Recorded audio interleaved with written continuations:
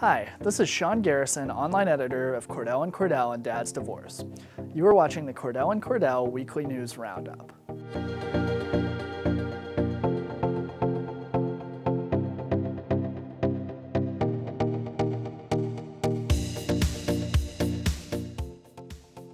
This week, Cordell and Cordell announced the opening of a new office in Greenville, South Carolina. The new office is part of Cordell and Cordell's ongoing expansion in an effort to help men throughout the divorce process. With more than 170 attorneys working in more than 100 offices, Cordell and Cordell is committed to providing resources to help men protect their roles in their children's lives while safeguarding their financial means to do so. DadsDivorce introduced a redesigned website that offers users a cleaner and more user-friendly interface. In addition to a more visually appealing layout, the site also includes a host of new features and resources. DadsDivorce users can now seamlessly browse content by specific categories using the site's new categorization and tagging system.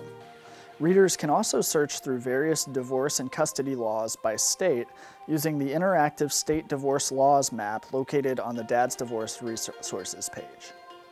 MensDivorce published a new article offering 4 tips if divorce is one of your 2015 New Year's resolutions. Traditionally, the number of divorces filed skyrockets in January, and there are a number of important things to keep in mind if you're going through the divorce process for the first time. The tips include not moving out of the marital home, researching divorce laws for your specific state, setting up a consultation with at least one attorney, and familiarizing yourself with alternative dispute resolution methods. To read more about these stories or check out our other informational articles, be sure to click the links below.